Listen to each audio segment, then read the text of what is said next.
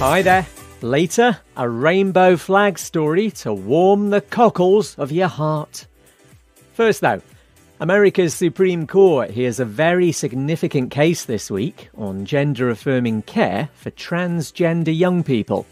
It's come about because of a ban in Tennessee, and there are similar restrictions across the US.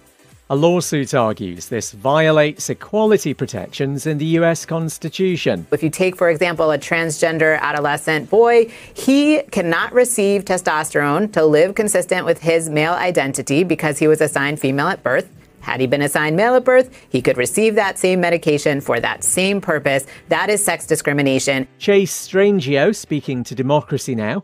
He'll become the first out trans lawyer to argue at the Supreme Court, making the case for the ban to be struck down.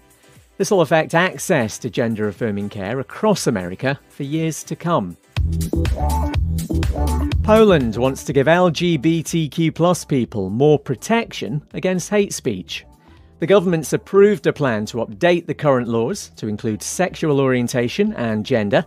Age and disability will also be covered by the beefed-up hate crime legislation. The changes follow criticism from the UN's Human Rights Council. And a woman's been left a message by a neighbour she barely knows about the rainbow American flag she flies outside her home. Uh-oh, thought Angela from New York State. Here it comes.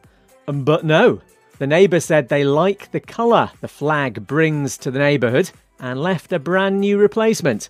Because honestly, Angie's was looking a wee bit tatty. Needs to lift her game.